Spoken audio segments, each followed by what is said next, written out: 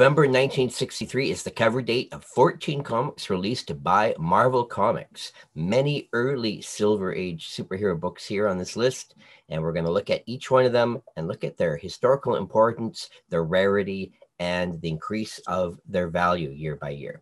Starting with Amazing Spider-Man number 6. This is the 88th Silver Age superhero comic from Marvel since they started up again in 1961. In this genre, this book is a major key with the first appearance of the Lizard and art by Steve Ditko. It's the 10th most valuable first appearance Marvel comic of the year, and print run estimated at around 175,000 copies. If we look at the CGC census, we can see that the numbers are growing quickly. Over 2,000 copies in all conditions graded. There are 13 9.6s or better. Heritage Auctions has sold over 400 copies in the last 20 years. Here's the classic cover with a silver background. And it even says the Marvel Age of Comics is here. And this is actually the second anniversary of Marvel getting back into superheroes, starting with Fantastic Four number 1. Using the Overstreet Annual Price Guide, we can see the growth of this book in all grades, low to high, raw copies over a 16-year period. You can see it hasn't done much movement at all in low grades. In high grades, it's basically doubled. But check out eBay past sales and the GP analysis to find out how the graded copies have been doing. And of course, the high grade copies will be breaking records all the time. Overall, in the census, there are 3 9.8s and 10 9.6s. There are 42 of the UK price variants graded, but the highest is an 8.0. The next big book that came out the same month on our list, and this is a major book, Avengers number 2. So this is the second appearance of the team. Print run estimated at possibly in the 200,000 range.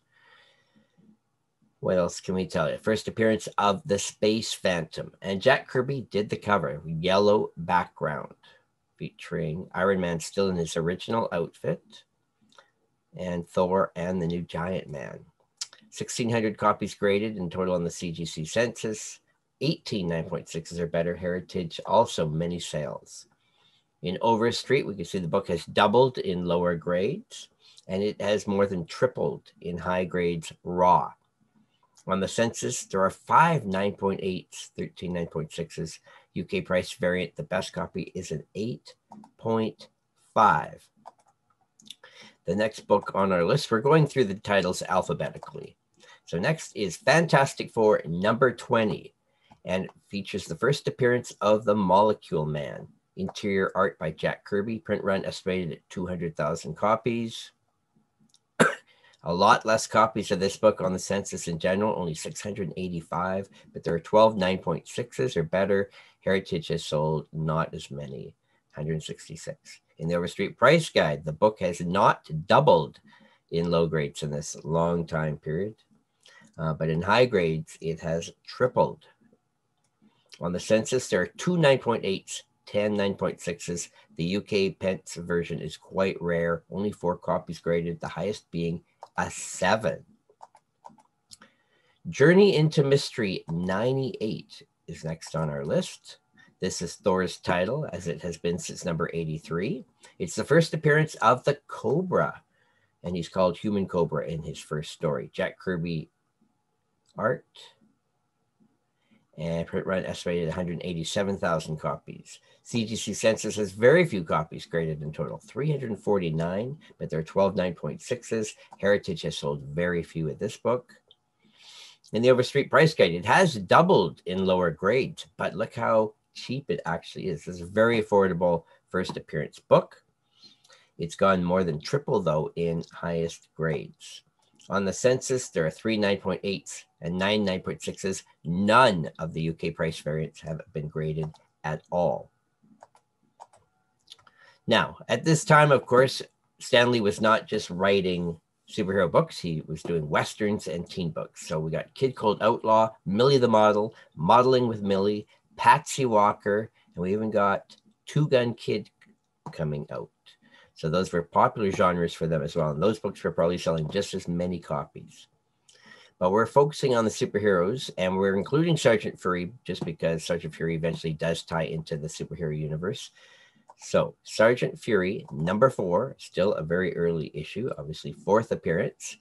And it features the death of Junior Juniper and the first appearance of Pam Hawley. This is Jack Kirby cover and art, print run, estimated at 200,000 copies. Sort of a yellow background for most of the cover. And this being a war title, many collectors and completists in the early days did not include collecting this title. So this book is rarer in general than the true superhero books. Only 123 copies ever graded, 4 9.6s. Much scarcer in general, but not a lot of movement on the census. You can see the book has not even doubled in 16 years. It's almost tripled in highest grades raw. On the census, 1 9.8, 3 9.6s, none of the UK price variants have been graded. Next on our list is Strange Tales 114. This is the 14th issue in a row featuring the Human Torch. And so we're going to look at all the key things about this book. It features the first appearance of Victoria Bentley. And what's interesting about this book is Captain America is on the cover. But we would learn that it's not actually him in the story. It's somebody pretending to be him. However, this is the first Silver Age Captain America cover. So this, I believe, should be a bigger key than it is. So this book features also the third appearance of Doctor Strange, who was not in the last 2 issues. What's also interesting with Human Torch being on the cover, this is kind of going back and reliving the Golden Age World War I type cover of Captain America and the Human Torch together. So this was their first cover appearance together, literally since the late 40s. Except they were probably on the cover of Young Men in 1954. So that would probably be 9 years then. So we got Jack Kirby and Dick Ayers cover. Print run estimated at 189,000 copies. 640 on the census in total. 12 9.6s or better. Heritage has not sold many of this at all. Overstreet price guide. Again, the book has not even doubled in low grades in this long time period, but it's almost tripled in high grades. On the census, there are 4 9.8s. The UK price variant, there's 1 graded and 9.2, but very few graded in total. Tales of Suspense, 47. Now, this is Iron Man's title, which had started at number 39. First appearance of the Melter. This has a Jack Kirby cover. This issue also has a 9.9 graded copy. Print run estimated at 188,000 copies. CGC census, again, not many copies graded. Iron Man's original costume. We got 428 copies in total, but only 6 9.6s. Heritage has not sold many at all. On the Overstreet annual price guide, we can see low grades have tripled, which means that highest grades have done more than triple. On the census, we had the 9.9 plus 2 9.8s, 3 9.6s, and very few of the Pence editions, 7.5 being the highest one out there. Tales to Astonish 49. This is a very cool key issue. Professor Henry Pym makes the change from his small Ant-Man to the much more impressive Giant Man. So we've got Giant Man first appearance on the cover. We also got Wasp. Very cool cover. Print run estimated 189,000 copies. And 505 copies graded in total. 9.6. Heritage has not sold many of these. I believe this book is undervalued. In the Overstreet price guide, it is more than doubled in lower grades, but still quite affordable book because it's a cheap book even in the highest grades. But it has gone up almost 5 times in high grade raw. On the census, we have 1 9.8 and 8 9.6s. The Pence variant is quite rare. There is 1 8.5 on the census. We have got, finally, at the end of our list, X-Men number 2. Yes, it's the second appearance, of course, of the X-Men. And they have to protect the White House in this issue, created by Stanley and Jack Kirby. Print run estimated at 175,000 copies. Now, this book was not as popular a seller as most of Marvel's other books, but it did run for 7 years. There are a lot of copies graded now, though, however, because now the X-Men are considered so important. We've got over 1,800 graded, only 8, 9.6s are better heritage, almost at 400 copies. Red background. On the Overstreet price guide, very little movement in lower grades. That's not a very good investment overall, averaging out at going up $1 a year in low grades. But in high grades, it's almost doubled raw. And on the census, there are 2 9.8s and 6 9.6s. The UK price variant, a lot more copies graded, 22 of them, but still the highest copy is an 8.0.